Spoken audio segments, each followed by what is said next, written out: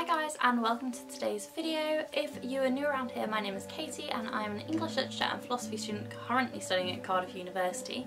As you can probably tell from today's title, I'm going to tell you what you should expect in your first week at university. So if you're expecting to go to university this September, then definitely watch this video because I can give you a little bit of an insight into what to expect, because I've now been at university for 2 full years, so kind of know from both sides what's happening. Don't forget to subscribe whilst you're here. Also, I release a wide range of university content as well as beauty content, travel content, and I'm about to do study abroad in LA, so my content's going to be amazing because it's sunny all the time. Anyway, let's get into today's video. But one of the scariest things about going to university is not knowing what to expect in your first week. Despite obviously the universities give you lots of information about when to turn up, where to turn up, and various introduction talks in the first week. But I always feel like it's good to get a view from a student who's done it, so kind of knows what to expect, because I can give you the academic side and also the social side. In your first week, you are going to move into halls if you've decided to live in halls, and you're going to meet all of your flatmates who hopefully you already have chatted to online. I've got another video about how to find your flatmates online that will either be posted soon or has already been posted, but I will link it down in the description box below.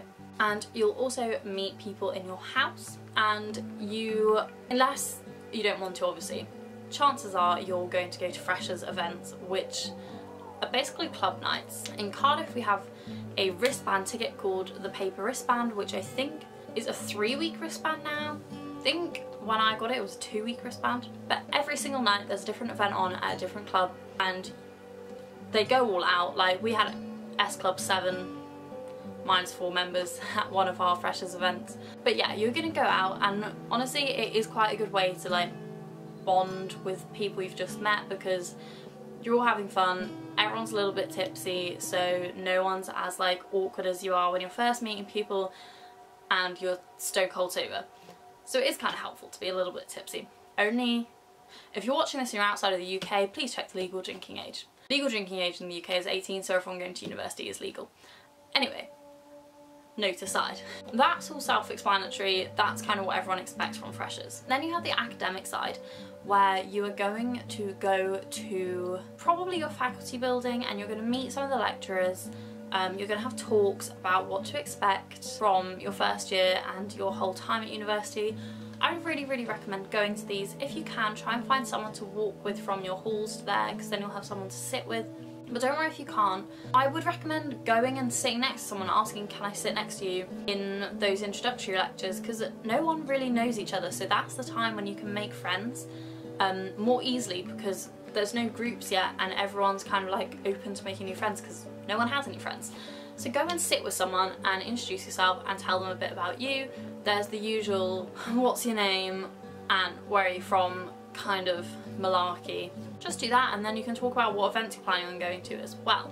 And there tend to be talks kind of like, I think we had like a talk every day about something or other. So we had an introductory talk, we had one about the library and how to use library systems. I'm sure there were definitely others as well. I know that I had multiple different talks because I'm joint honours, so I had them from both sides of both of my subjects, despite the fact that they're in the same faculty. Oh, and they also talk to you about where to get your books from and stuff like that. Really helpful information, so try to go even if you're hungover. Would definitely recommend. The other thing to expect in Freshers Week, and also try and research this before you go, is which societies you want to join. So I'm pretty sure that every university is set up in the same way that Cardiff is. We have an SU, which is the student union, and an AU, which is the athletic union.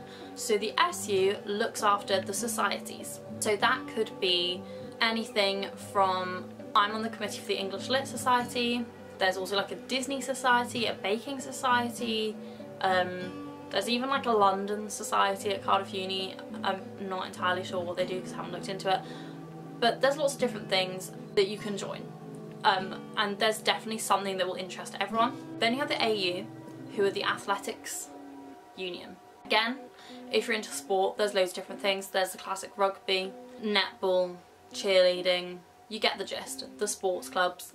And then you also have student media, so Cardiff has radio, newspaper, magazine and television, so you can also join those and become a member of those and make content for the student media teams. All three of those sections run socials throughout Freshers. So what you want to do is go onto your student union website, because this is where they all are, well, at least for Cardiff anyway. Find the list of societies and athletics clubs at your university that you're going to, and you should be able to find their social media links as well. I would very, very, very highly recommend that you follow them all on Facebook, Twitter and Instagram, because they will be posting their events throughout Freshers.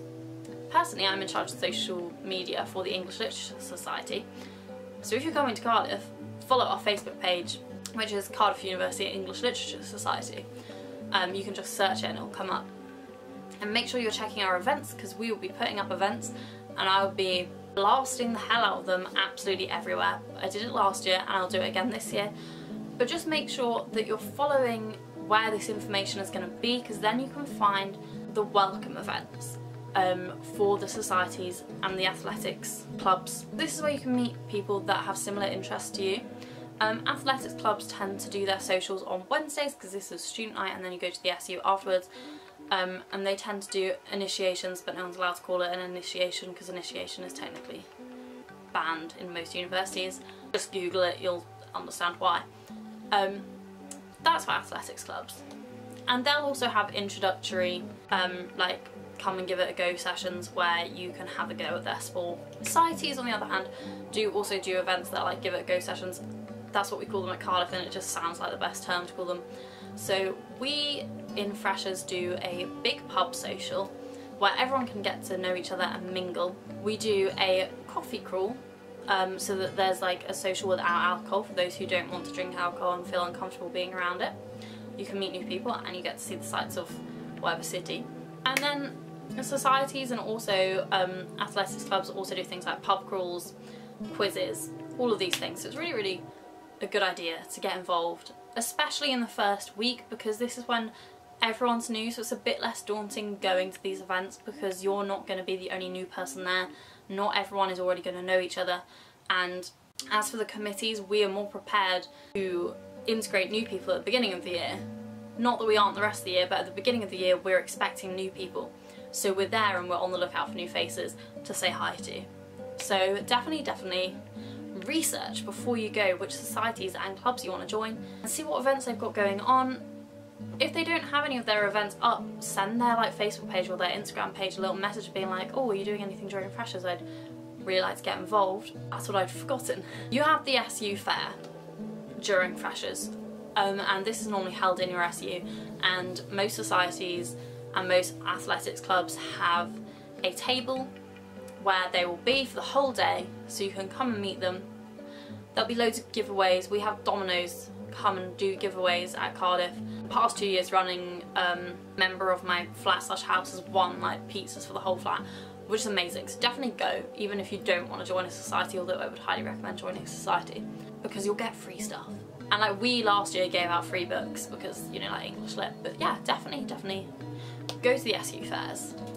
The other thing that I think you can expect in your first week is also to have a lot of free time. I know I had a lot of free time, but just fill it up with the new people you're meeting and go and explore the new city or town that you're in, because you're going to be living here for 3 years, so you want to get to know the best bits and where you want to spend your time.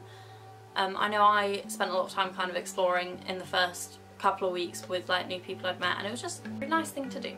Anyway, I hope that this video has kind of helped you know a little bit more of what to expect in your first week at university. That's the other thing, do expect to get Freshers flu. If you don't get it, you're the lucky few. I was ridiculously ill with Freshers flu in first year. So if you can, pack Lemsip, paracetamol, stock up on your vitamins. Even though you just moved away from home and you want to eat pizza for dinner every night, don't. Cook properly for the first few weeks so that you're nourished, so you don't get Freshers flu, because it's horrible. And if you're like me and you can't take Lemsip or decongestants, it's just a horrific experience because you're away from home and, you know, it's not fun. So stock up on your medicine before you go so that you are prepared for the freshers' flu. Anyway, as I said, I hope this video was helpful in some way to you. If it was, don't forget to hit the subscribe button and like this video. If there's anything else you have questions about in terms of starting university and what to expect in your first couple of weeks, please leave them down below, or you can contact me on Instagram or Twitter. The links are in the description box, but it's at Katie_May07, and I will see you in my next video.